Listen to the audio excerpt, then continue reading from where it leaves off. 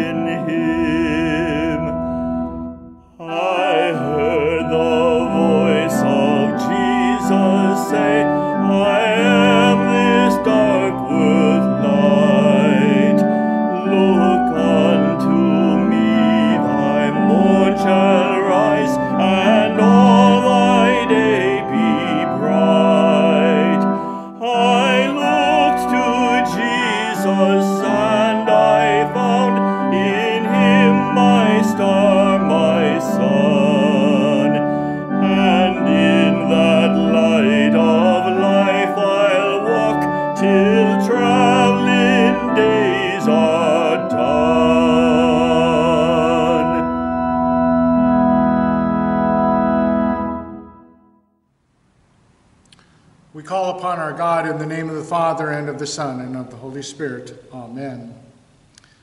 We confess our sins. Turn to me and be saved, says the Lord, for I am God, and there is no other. If we confess our sins, God, who is faithful and just, will forgive our sins and cleanse us from all unrighteousness. Take a moment for self-examination. Most merciful God, we confess that we are in bondage to sin and cannot free ourselves. We have lived for ourselves, denied our relationship with you, excluded ourselves from the family. We are helpless and alone. For the sake of your Son, Jesus Christ, have mercy on us, forgive us, and renew us, so that we may delight in your will and walk in your ways to the glory of your holy name. Amen. And now the absolution. God so loved the world that he gave his only Son, so that everyone who believes in him may not perish, but have eternal life. Your sins are forgiven. In the name of the Father, and of the Son, and of the Holy Spirit. Amen. The Lord be with you. Let us pray. O God, you have taught us to keep all your commandments by loving you and our neighbor. Grant us the grace of your Holy Spirit, that we may be devoted to you with our whole heart, and united to one another with pure affection. Through Jesus Christ our Lord, who lives and reigns with you in the Holy Spirit, one God, forever and ever. Amen. We turn to God's Word. Our first reading comes to us from Zechariah chapter 9, beginning with the 9th verse. Rejoice greatly, O daughter of Zion. Shout aloud, O daughter of Jerusalem. Behold, your king is coming to you, righteous and having salvation. He is humble and mounted on a donkey, on a colt, the foal of a donkey. I will cut off the chariot from Ephraim and the war horse from Jerusalem, and the battle bow shall be cut off, and he shall speak peace to the nations. His rule shall be from sea to sea, and from river to the ends of the earth. As for you also, because of the blood of my covenant with you, I will set your prisoners free from the waterless pit. Return to your stronghold, O prisoners of hope. Today I declare that I will restore to you double. This is the word of the Lord. The epistle reading comes to us from Romans chapter 7, beginning with the 14th verse. For we know that the law is spiritual, but I am of the flesh, sold under sin. For I do not understand my own actions, for I do not do what I want, but I do the very thing I hate. Now, if I do what I do not want, I agree with the law that it is good. So now it is no longer I who do it, but sin who dwells within me. For I know that nothing good dwells in me, that is, in my flesh. For I have the desire to do what is right, but not the ability to carry it out. For I do not do the good I want, but the evil I do not want is what I keep on doing. Now if I do what I do not want, it is no longer I who do it, but sin that dwells in me. So I find it to be a law that when I want to do right, evil lies close at hand. For I delight in the law of God in my inner being, but I see in my members another law waging war against the law of my mind and making me captive to the law of sin that dwells in my members. Wretched man that I am, who will deliver me from this body of death? Thanks be to God through Jesus Christ our Lord. This is the word of the Lord. The gospel reading comes to us from Matthew chapter 11, beginning with the 25th verse. At that time, Jesus declared, I thank you, Father, Lord of heaven and earth, that you have hidden these things from the wise and understanding and revealed them to little children. Yes, Father, for such was your gracious will. All things have been handed over to me by my Father, and no one knows the Son except the Father, and no one knows the Father except the Son, and anyone to whom the Son chooses to reveal him. Come to me, all who labor and are heavy laden, and I will give you rest. Take my yoke upon you and learn from me, for I am gentle and lowly in heart, and you will find rest for your souls. For my yoke is easy, and my burden is light. This is the gospel of the Lord.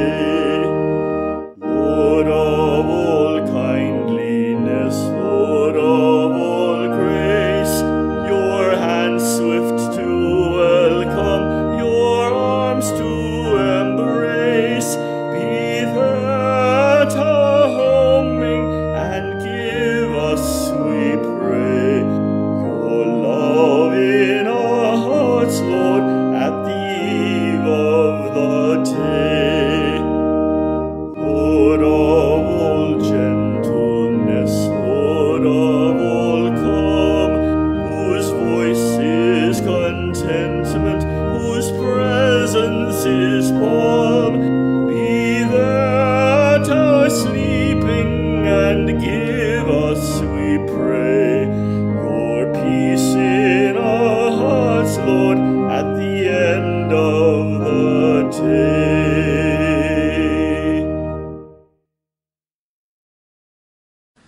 Sermon for today is from the Old Testament reading from Zechariah, and I read again verses 11 and 12.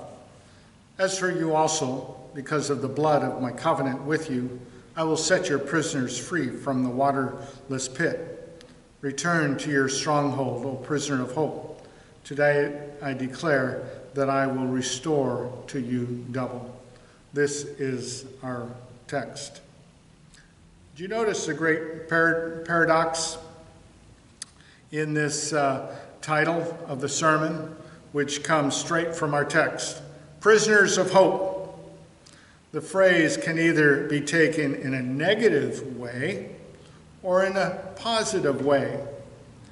The definition of paradox is a true statement which seems to contradict itself. There are a lot of examples of this all around. You must be cruel to be kind, says Shakespeare. All animals are equal, but some are more equal than others. George Orwell in Animal Farm. You can save money by spending it. I know one thing, that I know nothing. This is the beginning of the end. Deep down, you're really shallow. I'm a compulsive liar. Men work together, whether they work together or apart. From Robert Frost. What a pity that youth must be wasted on the young. From George Bernard Shaw. I can resist anything but temptation. Oscar Wilde. Well, in honor of the 4th of July, which we celebrated just a few days ago, though not a paradox, but instead a rhetorical device, it works the same way. Give me liberty or give me death, by Patrick Henry.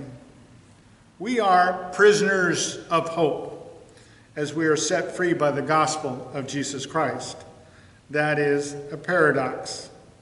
While I was in Oslo several years ago, I noticed a great paradox in the ancient Akerhus castle. It was in a large wing of the castle that I went to the basement on the tour and saw the prison. The cells were dark, horrible rooms. The floors were slanted at about 45 degrees in order to allow the human waste to flow down to the lower end. I could not imagine spending even one day as a prisoner in such a place, let alone years as some must have.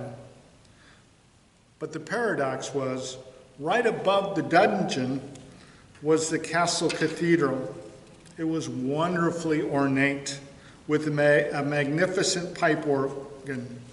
You had to wonder what the prisoners must have thought as they heard the sounds of the organ drifting down into the dungeon steps.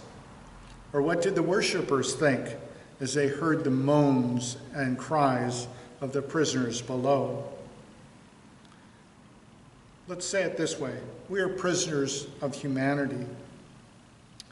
In Zechariah, the people for which Zechariah was writing had just been released from the captivity in Babylon. They were not prisoners to some foreign nation anymore. Instead, they were prisoners to their own frustrations and sorrow. They faced the awesome job of having to rebuild the temple in Jerusalem, which had totally been destroyed. They had no king. They had no temple. They had no bright light in the future. They were prisoners of their own doing. Each one of us is a prisoner. Paul, in our epistle reading, describes this captivity as well. He says, I do not understand what I do, for what I want to do, I do not do, but what I hate to do. That captivity is sin. It is something that we all wrestle with each day of our lives. Martin Luther spoke of this paradox as he says that we are both saint and sinner. This captivity to our human flesh often is frustrating.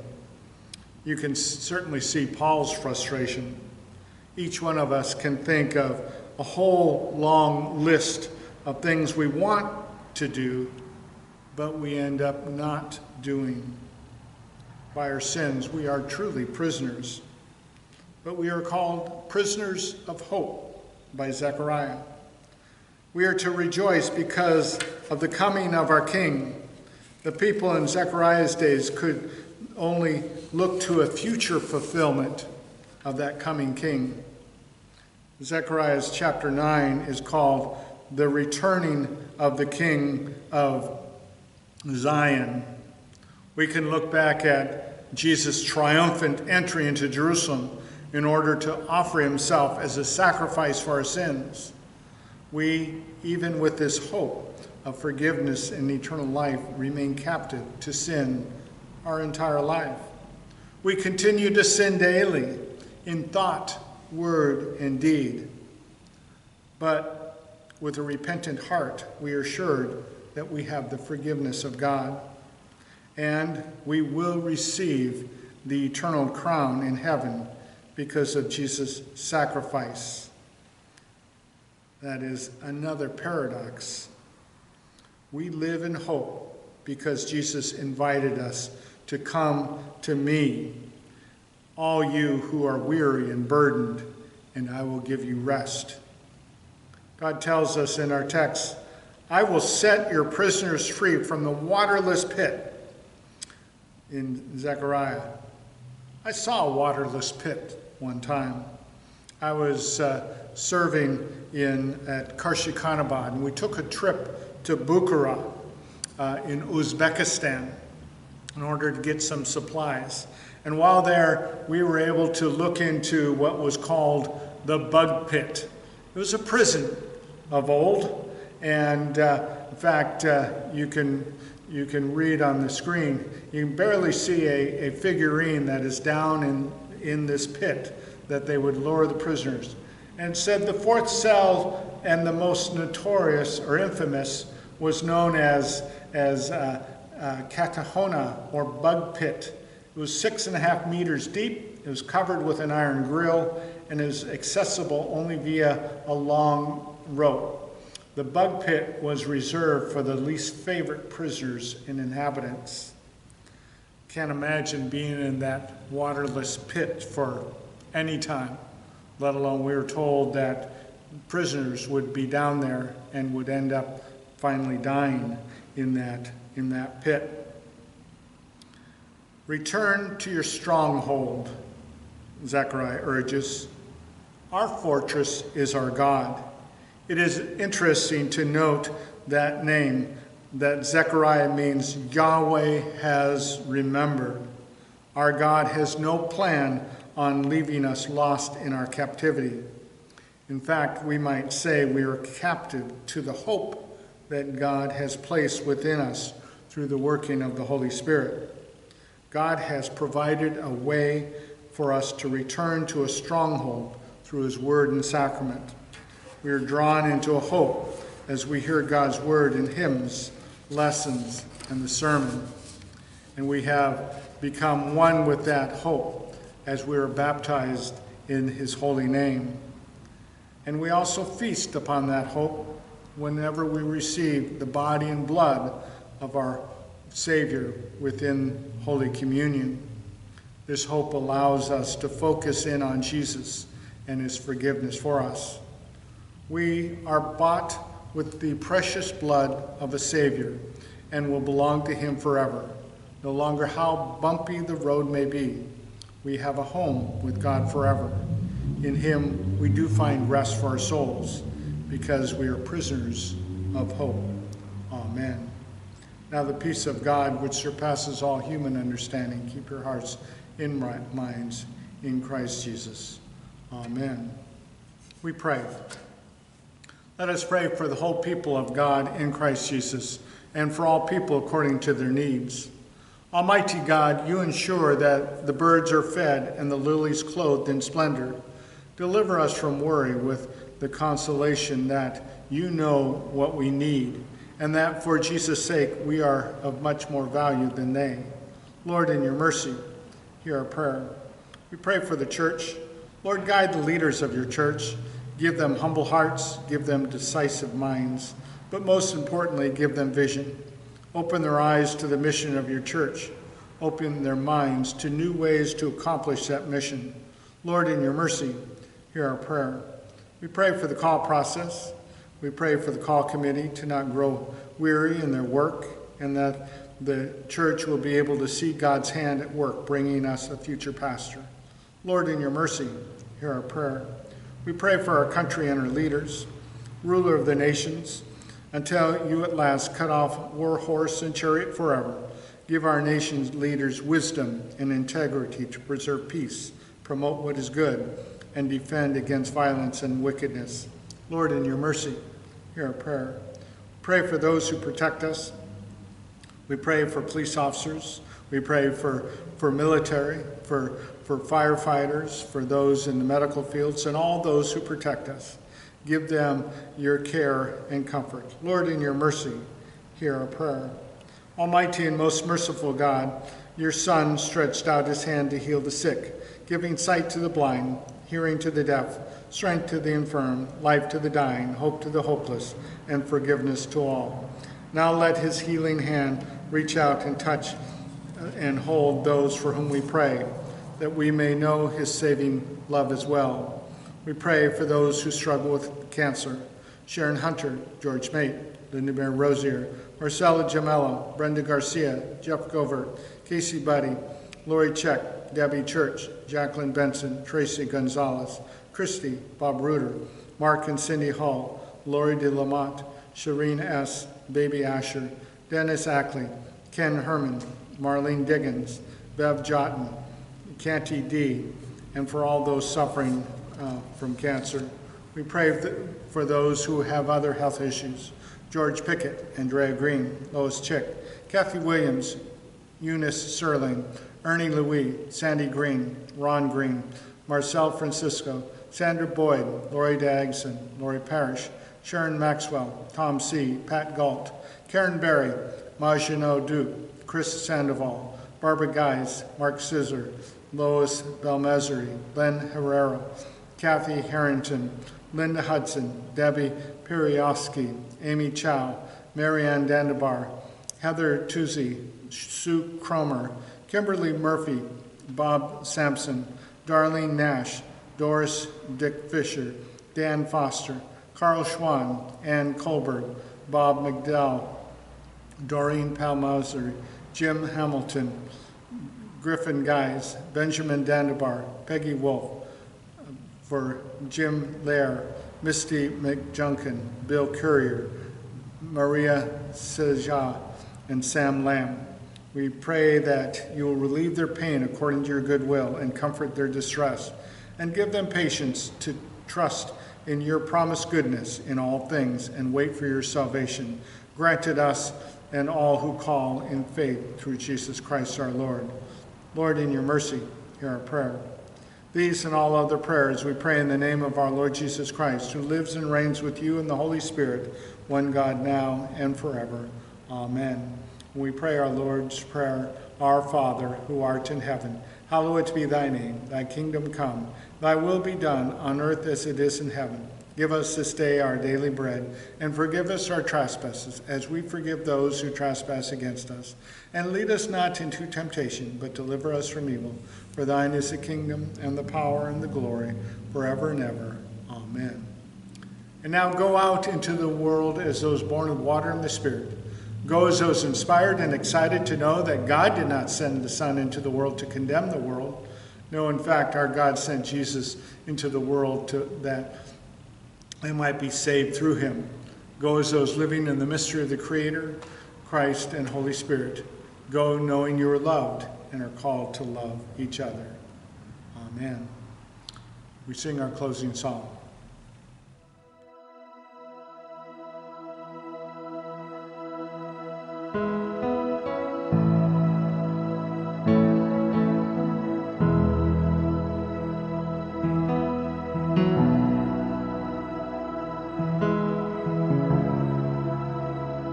You are here, moving in our midst. I worship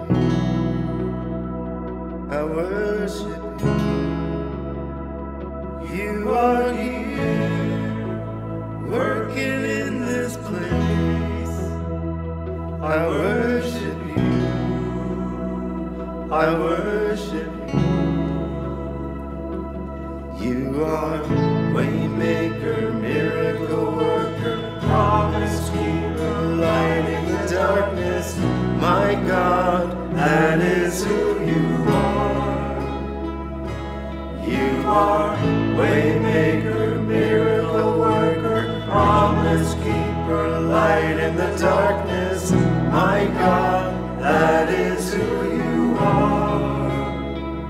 You are here, touching every heart. I worship you. I worship you. You are here, healing every heart. I worship you. I worship you. You are waymaker, miracle worker, promise keeper, light in the darkness. My God, that is who you are. You are waymaker, miracle worker, promise keeper, light in the darkness. My God, that is who you are. That is who you are. That is who you are. That is who you are. That is who you are. Even when I don't see it, you're working. Even when I don't feel it, you're working. Never stop, you never stop working. You never stop. Jesus, you are waymaker, miracle worker, promise keeper, light in the darkness. My God, that is who you are. You are waymaker, miracle worker, promise keeper, light in the darkness. My God, that is who you are. That is who you are. That is who you are. That is who you are. That is who you are. That is who you are.